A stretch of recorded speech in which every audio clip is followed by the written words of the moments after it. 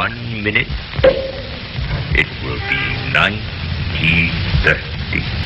Let us drink to the spirit of gallantry and courage that made a strange heaven out of unbelievable hell. And let us drink to the hope that one day this country of ours, which we love so much, will find dignity and greatness and peace again. The whole world under his nose.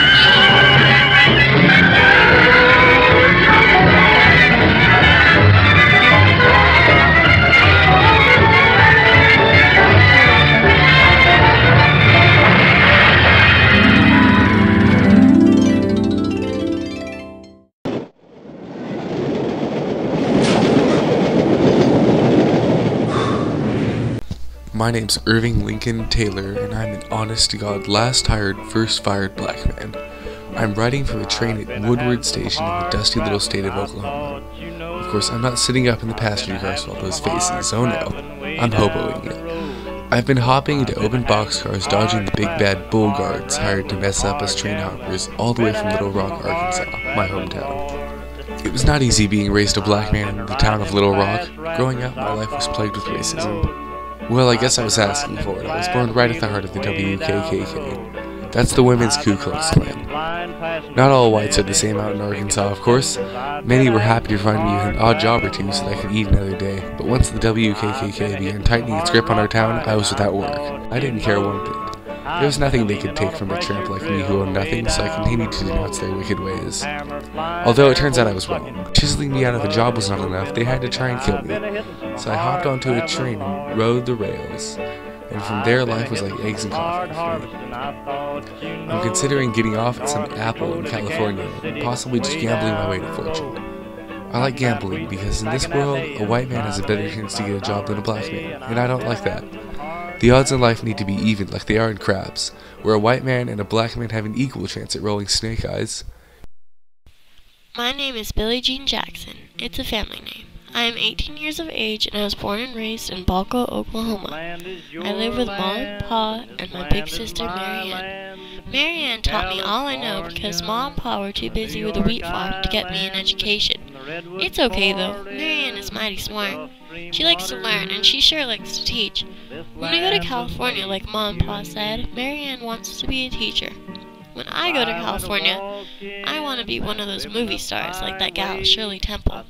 Those movie stars are always glamorous. Their hair is always perfect, their makeup flawless, and their outfits spectacular.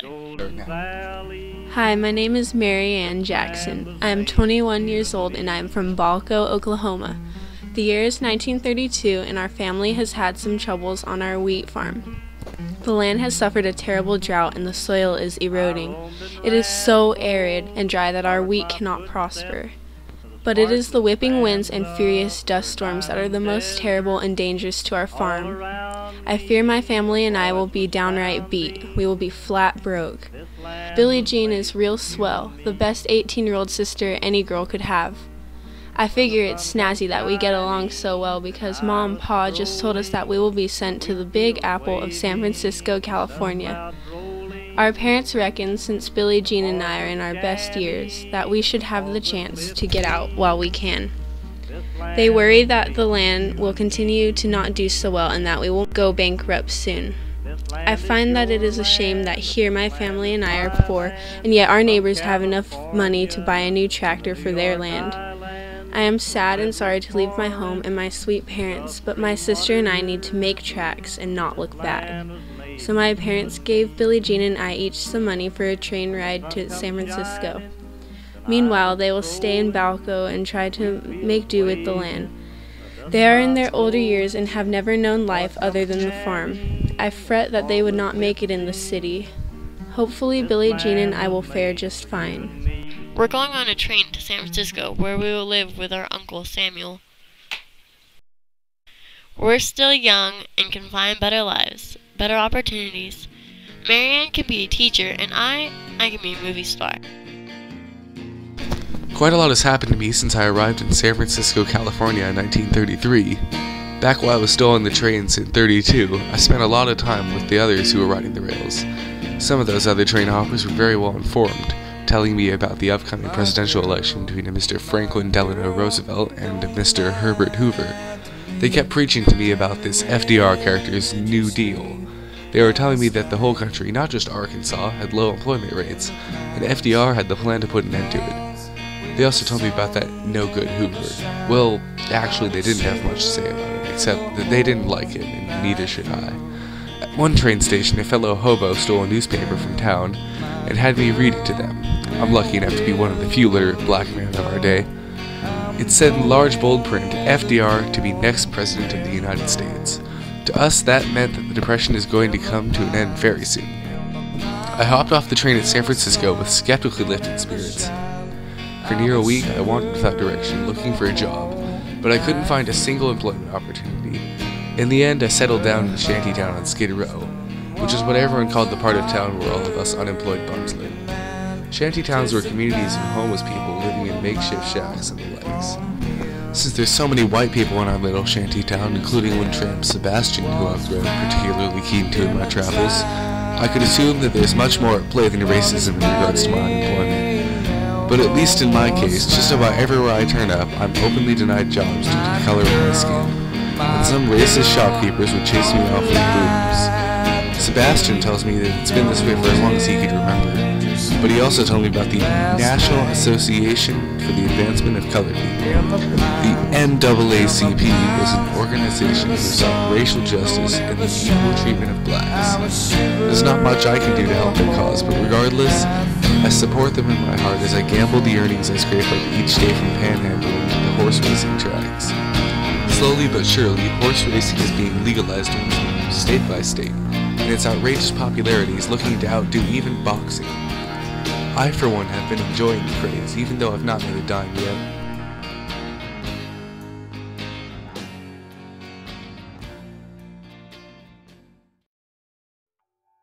We arrived in San Francisco on January 19th, 1933. We met Samuel at his house. He told us a little about his steady career in banking. I asked Samuel how I could get to Hollywood, and he just laughed at me. How could a perfect stranger just laugh at my dreams like that? Samuel is a hard-working type, and he is well off, seeing as he owns his own bank. His bank provides a steady income, but our uncle also runs an underground distillery. It was Prohibition, so the demand for booze was high and mighty.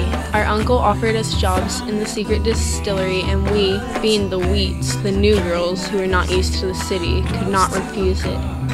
At first it seemed unconventional and unladylike for two young girls to be involved with such a crime as making homebrew hooch, but we had to do what was necessary. We could not just come to California and expect our uncle to do everything for us. We seemed to be getting our feet wet in California. Well, we were getting our feet deep in the wet of the booze. Samuel just didn't have time to juggle his job in the distillery, so it benefited all of us at the time. Marianne and I have written to Pa and Ma often. We were delighted to hear that bankruptcy never hit our family. On the contrary, profits were good enough that our parents were able to buy that tractor they needed. I'm a little disappointed that I'm not able to see my parents in this thriving state. However, I was so thrilled for them. Work for them was harder with only 2 pairs of hands and 2 fatigued bodies. They told us that once they dug it out of the dust, they would be on their way to making money again. Just as things seemed to be going well, on March 5th of 1933, President Franklin Delano Roosevelt declared a mandatory 100-day bank holiday as part of his New Deal program. Then, 4 days later, Congress put forth the Emergency Banking Act, which put me out of the business for good. My bank was ruined. I began the search for more work because this illegal alcohol production does not support my family and me enough. What in the world were we to do without his income? To make matters even worse, on July 4th, 1933, Billie Jean and I went out to the store, and when we came back, we found the distillery blown to pieces. As I walked home on July 4th, my distillery was obliterated. My nieces told me that when they got home they found it like that. My distillery must have exploded. I was panicked. We found that our entire bottle brew had blown the place apart.